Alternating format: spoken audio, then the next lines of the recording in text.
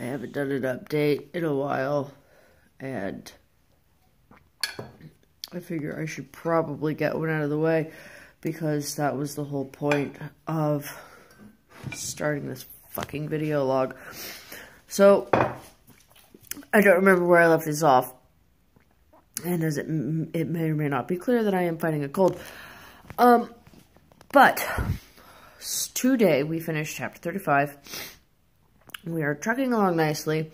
For about 15 chapters, I threw out the entire outline because we just, that wasn't where we were going, apparently, I guess.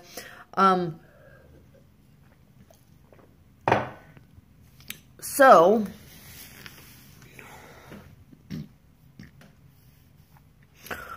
'35 is done. 36 has started.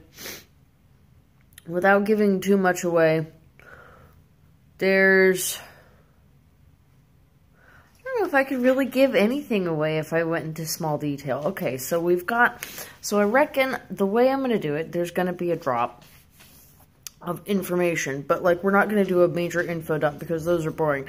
It's going to be an info dump in the book. The problem that I'm having right now is figuring out how to put all of that out there, or I guess it doesn't have to be realistic because it's fucking fiction, but it would be nice to have some semblance of reality if it would touch it just a little bit. And my problem is how do you get this much information out in one go? Like, you can't. Not really. People don't have the attention span for it, realistically. So I have to figure that out. That's like, it's a technical problem. It's not an ideological problem. It's not a creativity problem. It's just a technicality. Maggie, what are you growling at?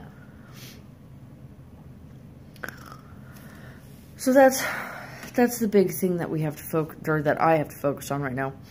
I also probably ought to stop referring to myself in the second person.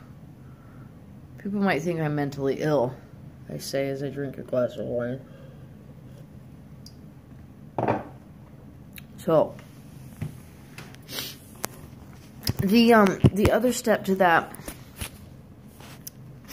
Merc is gonna die, and he is a bad man.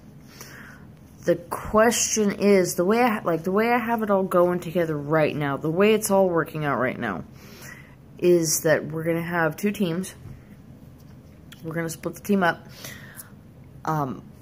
One team is going to get the girl. The other team is going to Merc's house. Now, I have it organized so that when they take him, or when he dies, she's already going to be dead. He's going to hear her dying. And I think at that point, like, we'll have our catalyst for the shift. I don't want to leave that too late in the book, though. And I'm worried because it's so close to the end. Because if it's too late, then you're just going to have a whole bunch of traumatic things happening all at once, even though that's basically the entire theme of the book. You're going to have a whole bunch of traumatic things happening all at once, and then you're going to have, like, what's the resolution? That the empire falls? That it just eats itself? That these people come up? Oh, fuck, people are watching. These people, like, it doesn't, I'll have to work it out in edits. It's not for the first draft. It's not for the first draft. We're just finishing up the first draft. The question is, how do we finish up the first draft?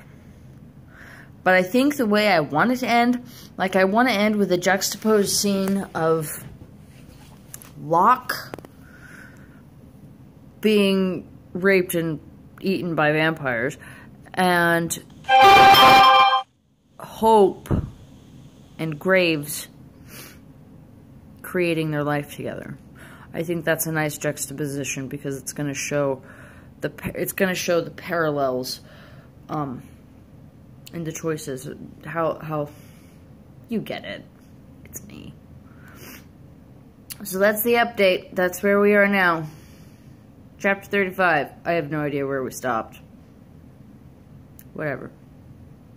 I'm having a lot of fun.